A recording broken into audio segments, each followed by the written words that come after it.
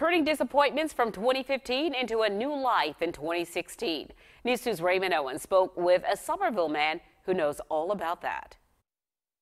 Raymond, there was a fire it was about 7 weeks ago. The fire began downstairs at his Highway 17A apartment complex, but it quickly spread into Rico's apartment upstairs in the corner of the building. I was at work and got a call about 1:20, 1:30 that afternoon from a neighbor. He rushed home to find everything in his home destroyed, but more importantly, it was just, I wanted to, my dog was up there, and that's the only one that was up there, and I wanted to find out. I didn't care about anything else, I just wanted to find out about how Max was. While Max did survive the fire, unfortunately he had to be put to sleep a couple of days later.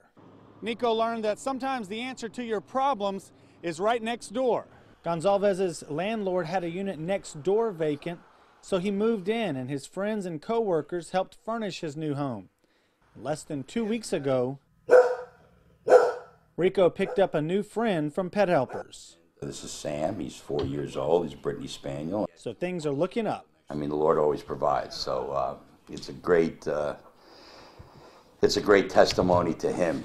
Will you come on, get down? So,